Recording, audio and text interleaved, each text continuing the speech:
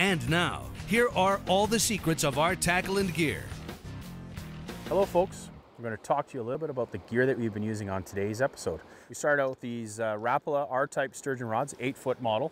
Paired it up with two different reels, the Monster 3.0, and this one happens to be the Benthos reel, which is brand new to the lineup this year. Both reels were spooled up with 130-pound Suffolk braid.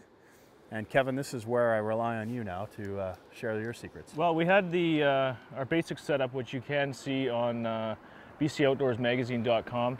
It's basically a bead, swivel, and then our 60-pound mono suffix that we're using. And we do between 2.5 and 3 feet.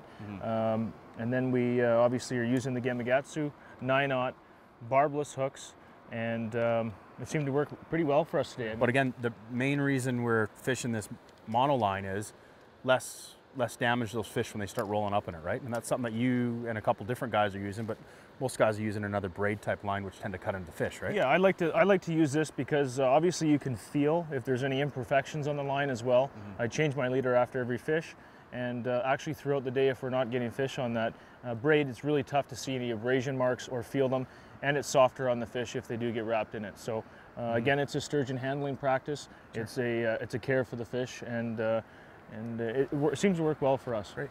And then we introduced something new to you too on the boat this weekend.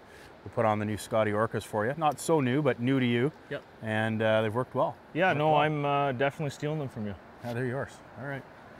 All right, folks, we're going to follow up with a quick list of the items we've been using on today's episode. Grab your notepads, take some notes.